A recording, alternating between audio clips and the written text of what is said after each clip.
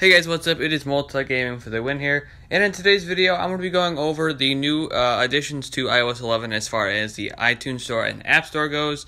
And as you guys know, Apple actually kind of did go over the App Store a little bit during WWDC and sort of showed out the all kind of layout and everything. But first, we're going to go take a look at it. So first thing we're going to look at is the iTunes Store. Now, first thing you guys will notice is the iTunes Store has a star icon, sorry. And when you open it, it's not really any different.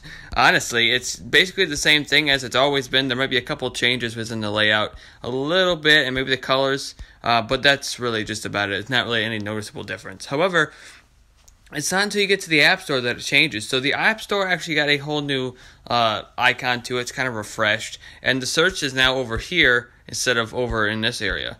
Also, when you go over to the Today page, you guys will see information and news from today. You'll even see some from Monday and Sunday. So it goes about 3 days back, and it's just about like games of the day and with the month, maybe sort of showing off a game, or maybe some tips from VSCO, app of the day, game of the day, all that kind of cool stuff. So that's the Today page. So moving on to the games page, you guys won't notice anything too different. And I meant to say two times. Oh, Illuminati. Anyway, so when you guys go to the categories all over, you will notice that it is a little different. The icons on the categories are just a tad bit different than what they were before, which is nice. They refined those a little bit.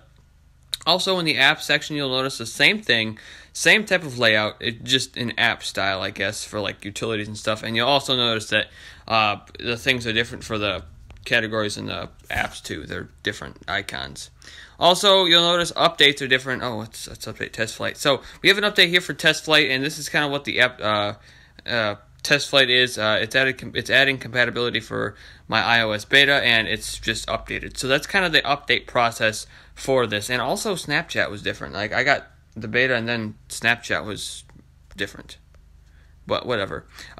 Anyway, so this is kind of the update page. It's different, but not really too different. And then they got this. So, with that being said, guys, if you guys are new to my channel, a like and a subscribe would be awesome. And if you enjoyed today's video and find it any at all useful, even yesterday's video, if you found it useful, be sure, if you don't mind, to drop a like on both videos, as it lets me know you guys are enjoying these and finding these useful. Therefore, I'll continue to do them if you guys, like I said, find them useful.